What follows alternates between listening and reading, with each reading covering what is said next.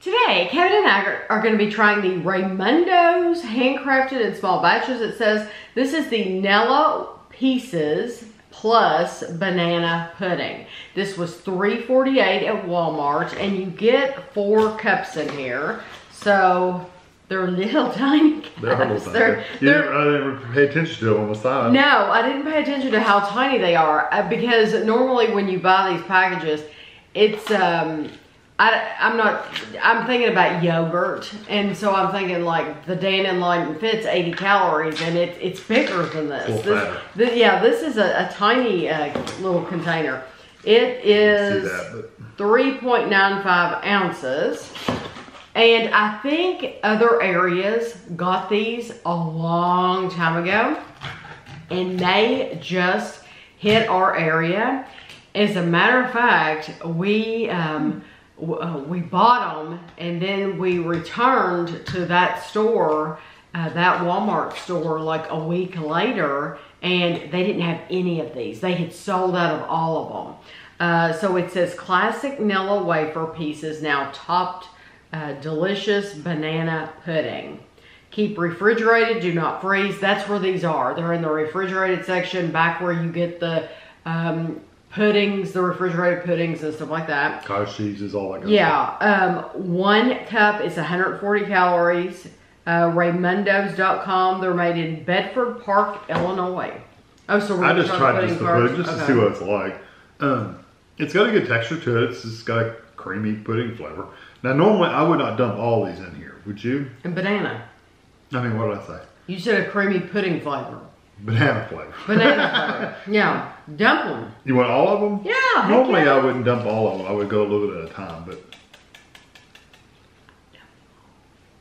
I think it has a nice, nice banana flavor. It's not a super strong banana flavor, but it is a good banana flavor.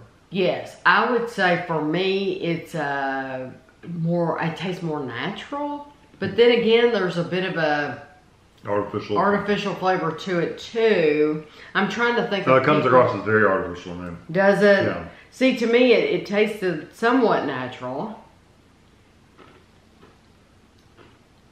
But you add those Nilla wafers to it, and it adds that typical texture, flavor of the Nilla wafers. That's all artificial. Yeah, it's 100%. It's very artificial.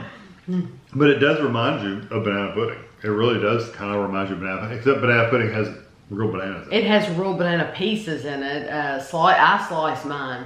That banana, it truly is very artificial. I don't know why I didn't. It's almost like the runts and the airheads and all those. It's kind of like that kind of flavor. It is. So I wondered if people who, if you want a natural banana, a real banana, then you'll want to pass on these because it truly is candy, and I didn't really notice that fully with the first bite. You get it with the second one, definitely.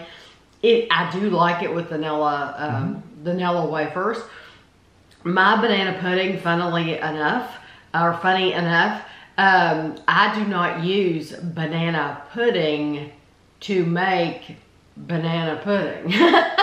It's got bananas and vanilla pudding. It has vanilla pudding, but it has real bananas because, and some people do use actual banana flavored pudding, but it's a more natural, it's a natural banana flavor to put real bananas with vanilla pudding. So you're getting all natural banana flavor, and that's how we like it. Yeah.